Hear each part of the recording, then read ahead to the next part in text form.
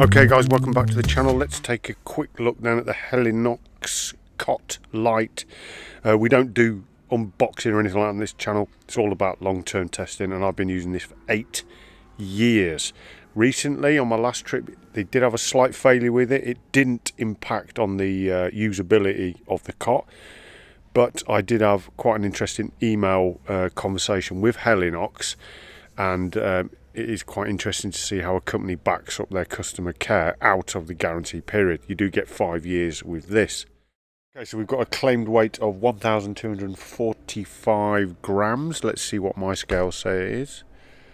I've got 1,272, so a little bit more. Okay, it could be my scales aren't super accurate, they're just basic kitchen scales, but there you go. Okay, so what are you actually getting in the bag? Straw cord here, which you can just undo, and then slide all the components out for your cot. Here's the bed itself. You get 4 legs, and then you get 2 sets of poles, which are shock cord mounted. Okay, ready? Let's go.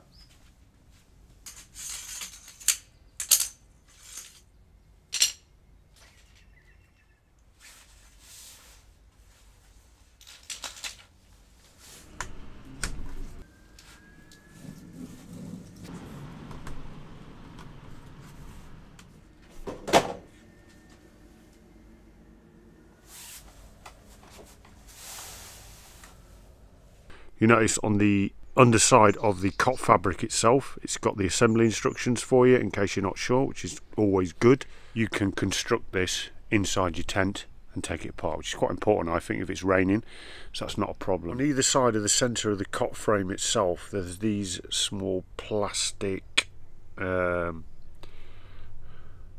rings, if you like, and they lock into there's sort of a cutaway in each of these legs, so it locks it into place.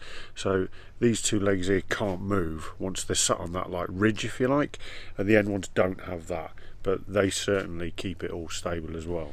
So what are the downsides with a cot over, for example, a sleeping pad is obviously when it is cooler temperatures, then airflow will get underneath the cot. That could be an advantage in hot weather though, bear that in mind, because you get any good circulation of air. But in colder weather you might need some kind of quilt over it to assist with keeping you warm at night. Helinox do the cot warmer. Again, it's relatively expensive. You can see it's quite bulky, but it does compress much smaller than the sack it's in. So what I would suggest, if you are going to get something like this, get a small compression sack, and that will collapse a lot smaller. Okay, so you get 1, 2, 3 straps that are up, and they keep it securely in place. Okay, there it is fitted. It's reversible, so you can have it on the black side if you want, or this blue-yellow pattern, and fixed on. One hidden benefit I've found of this, actually, this cot warmer, is that when you've got something like a pillow that you probably normally put inside your sleeping bag hood so it doesn't move about, you can actually slide it quite neatly underneath the cot warmer.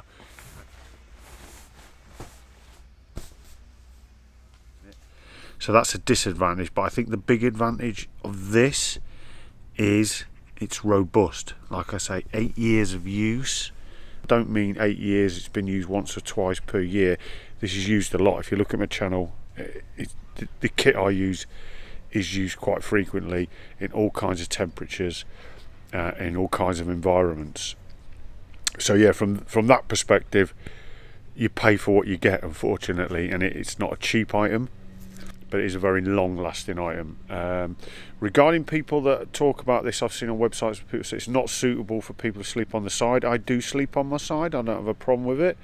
It is fairly narrow, so if you're a larger person, that might be an issue, and I would suggest testing it out in the shop before you purchase it.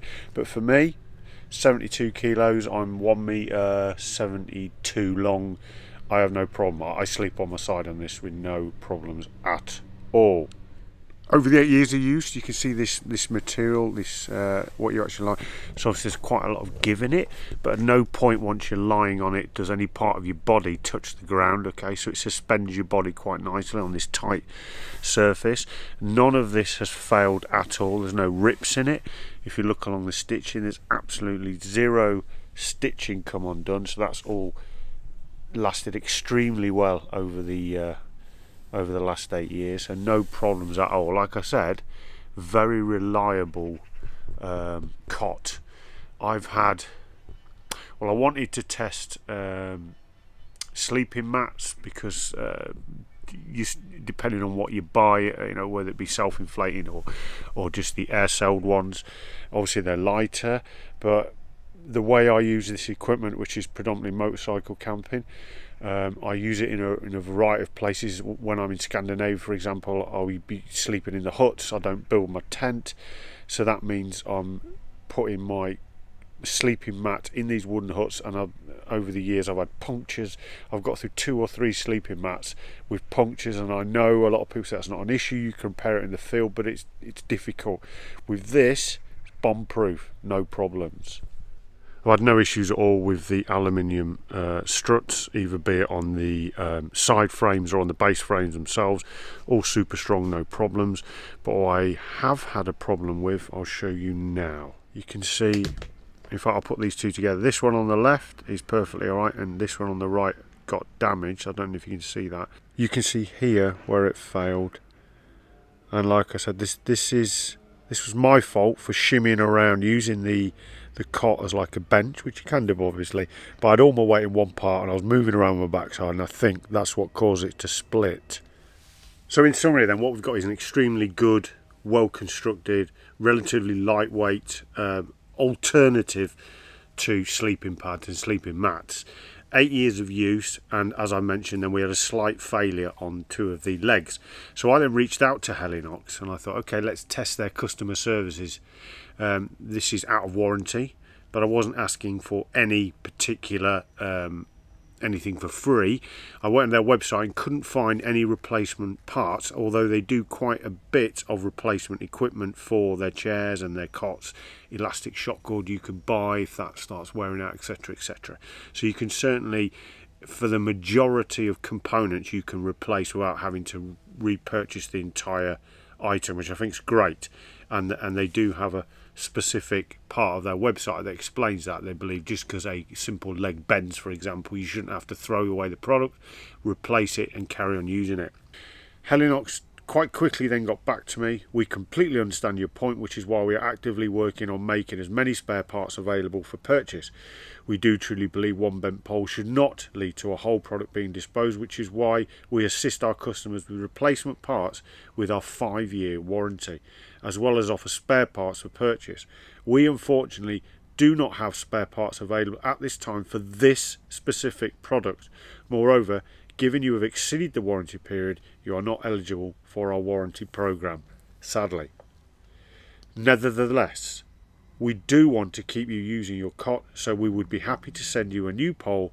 Please could you send a photo of the damage? So I did send a photo. I'm just waiting for a response from that, but that sounds very positive, and that backs up the premium price, in my opinion, you're paying for a Helinox product.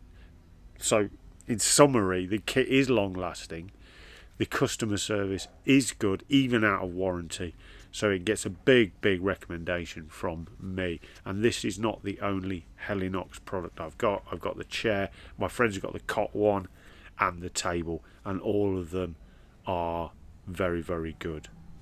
Guys, thanks for watching. If you've got any questions, whack them in the comments below. As always, stay safe, keep riding. Till the next one, goodbye.